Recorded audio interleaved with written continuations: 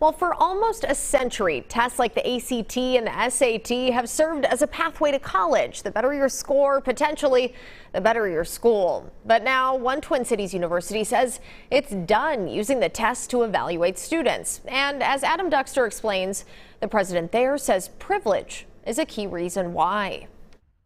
Founded 7 years before the Civil War was fought, Hamline University in St. Paul has long stood for education, which President Dr. Fanice Miller knows goes far beyond a classroom for most students. There are things that they have lived that exposes them to all kinds of things: travel, museums, theater. So when it comes to evaluating them based on ACT or SAT scores, a student is not a number. the school is ending the process entirely. A student is an individual, a person first.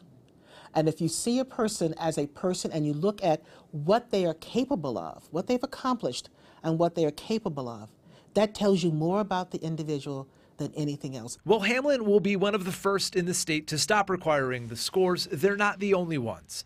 St. Thomas and McAllister College have permanently stopped. Well, the U of M says they're putting a pause on the practice for the next few years. What we know is that the tests that are out there, many of them have inherent biases in them. Something Dr. Miller says is sometimes as simple as having enough money to afford test prep programs. And when you've got inherent biases that privilege some over the other, then you have a test that you have to step back and take a look at it, whether or not that is equitable for all. Instead, she says the school will use grades, extracurriculars, and other things in the students' files to pick out the next generation for the historic university. We know there will be some naysayers who will think that Hamline will have lowered their standards because we've eliminated standardized test scores. If you only looked at those test scores, you would have missed a student like that.